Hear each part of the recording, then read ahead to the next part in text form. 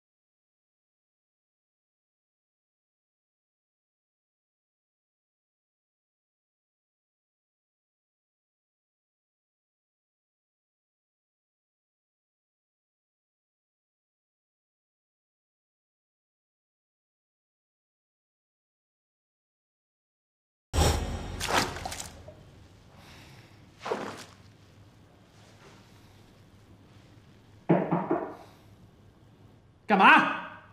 洗澡呢？尤老师，你把我的行李放哪儿了？我怎么知道你行李放哪了？莫名其妙。谁啊？快递。放门口。谢谢。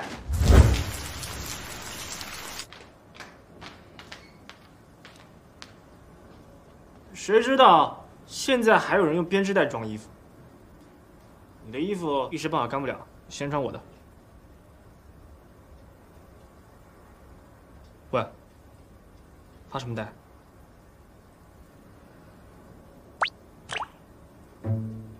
尤老师，我只是想起了一些事情。别告诉我，我不想听。我和英舅的相遇，也是这样一个下雨天。真是多嘴，我为什么要问你？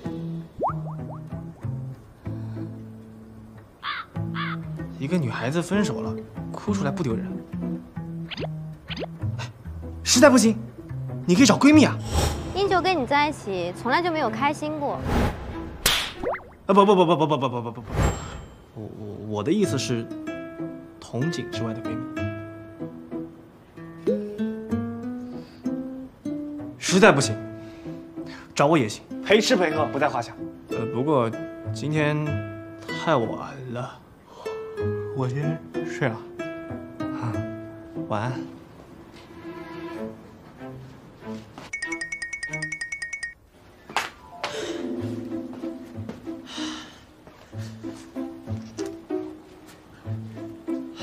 不行不行，这样下去可真不是办法。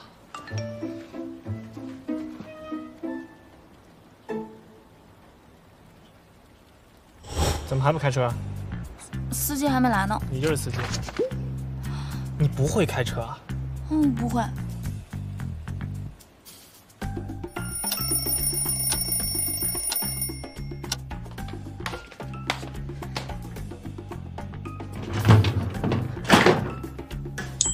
尤老师，咱们什么时候开始上课啊？我已经帮你报好名了，驾校。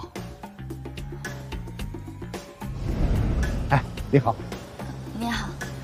这3位是你的教练。是让我挑一个吗？哦不，这3位啊，都是你的教练。都是。哎，对，都是。这下可算清静啦。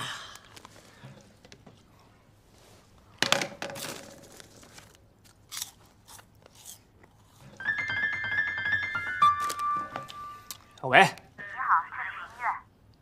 什么？医院？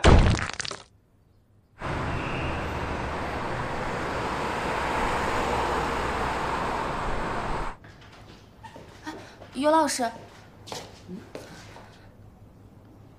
你知不知道今天这个事故啊，有多大的惨烈的教训？对于我们这个驾校损失有多大？到底发生什么事？你们还是直接问受害者吧。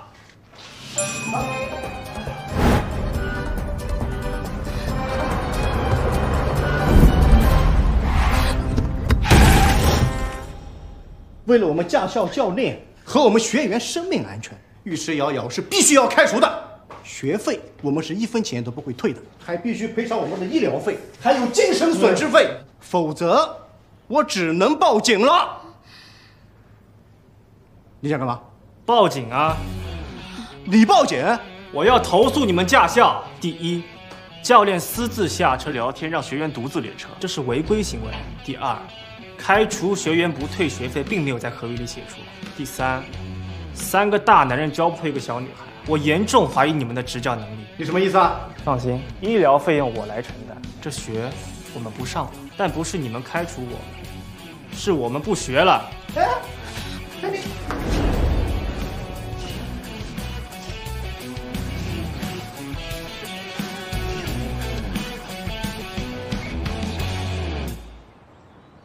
尉迟默默，出来练车了，磨叽什么呢？赶紧的！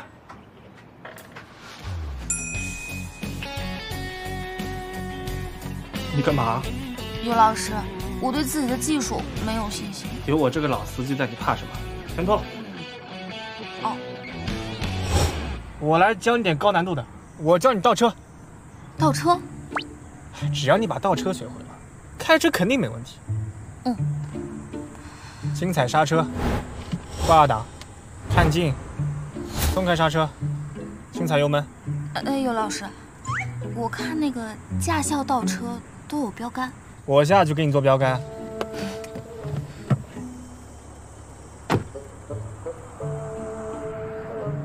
看得到我吗？看得到。到。